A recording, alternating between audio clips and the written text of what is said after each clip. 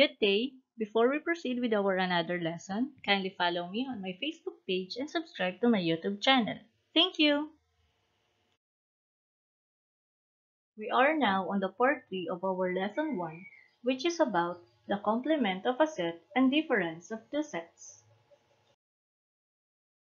First, the complement of a set. So the complement of set A, denoted as A prime or this one, is the set of all elements that are not in set A but in the universal set, like this one.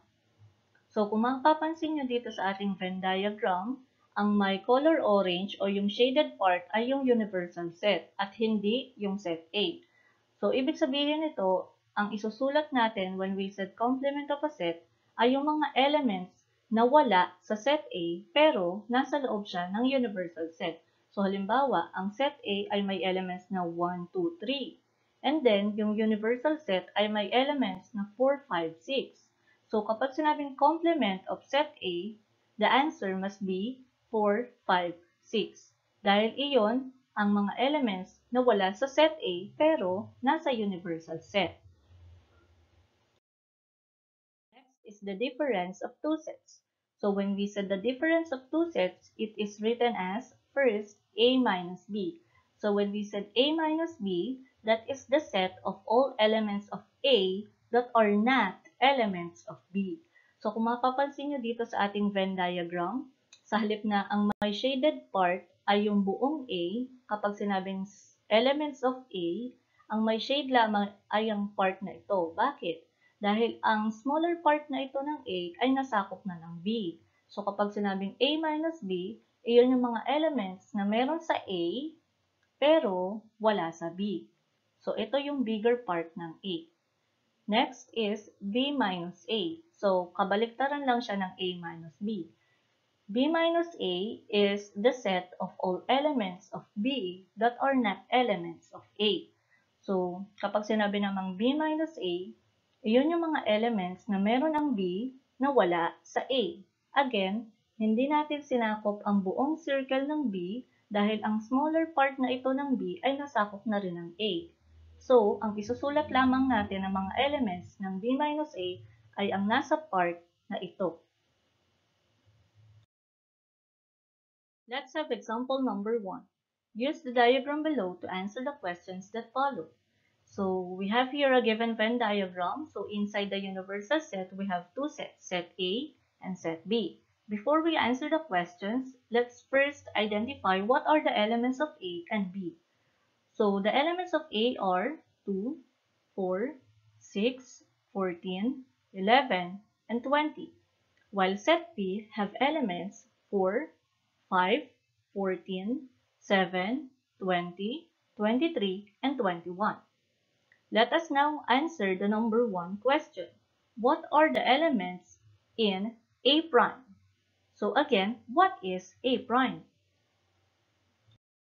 When we said A prime, again it is read as A prime or complement of set A. A prime means elements not in set A. So, iyon yung mga elements na wala sa set A. Kahit ang binanggit dyan ay A, ibig sabihin ng A prime ay ang mga elements na wala sa A. So, ano-ano ba yung mga elements na wala sa A? So, the answer is A prime is equal to 5, 7, 21, and 23. Remember, when you are writing the elements, it must be written, or the elements must be written from lowest to highest number. Let's now answer example number 2. What are the elements in B prime? So kung kanina, A prime ang question, o iyon yung mga elements na wala sa A, kapag naman sinabing B prime, iyon yung mga elements na wala sa B. Here's the reminder. When we said B prime, or complement of set B, those are the elements not in set B. So let us now answer the second question.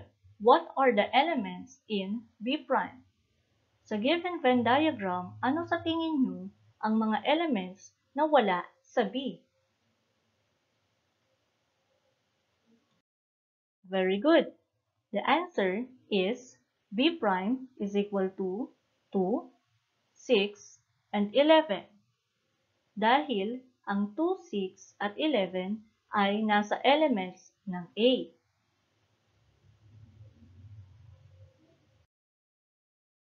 Next, question number 3. Find A minus B. Again, kapag sinabing A minus B, iyon yung mga elements na meron sa A pero wala sa B. So, in this Venn diagram, ano sa tingin nyo yung mga elements na meron sa A pero wala sa B? Very good. The answer is A minus B is equal to 2, 6, 11. For the fourth question, find B minus A. Elements ng B na wala sa A.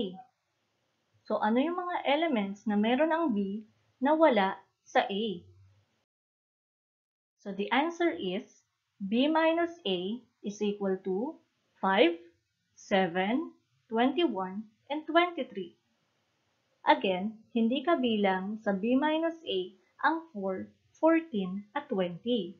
Dahil kahit element siya ng B, ay elements din siya ng A. So, hindi na natin kailangang isulat ang 4, 14, at 20 sa B minus A dahil pareho silang elements ng A at B. Example number 2. Given A equals 1, 2, 3, 4, 5, 6 and B is equal to 4, 5, 6, 7, 8, 9, 10. Find A minus B is equal to B minus A. To find the difference of A minus B, we begin by taking away every element of A that is also an element of B. So kapag sinabing taking away, it means aalisin natin ang mga elements ng A na meron din sa B. Again, here's the illustration of A minus B. So kung mapapansin nyo, kapag sinabing A minus B, yung mga elements na meron ng A, at hindi niya ka-share sa elements ng B. So, what are those numbers? 4. So, kung mapapansin nyo, ang 4 sa A ay meron din sa B. So, let's take away 4, 5, and 6. Dahil ang 4, 5, at 6 ng A ay meron din sa B. So, since A shares the elements 4, 5, and 6 with B, the answer or A minus B is equal to 1, 2, 3. Kung mapapansin nyo, dito sa given natin, ang natira na lamang ay 1, 2, at 3. Therefore, iyon yung A minus B. Next is to find B minus A. So, ang B minus A ay kabaligtaran lamang ng A minus B. The difference B minus A consists of elements of B that are not in A. Like this one.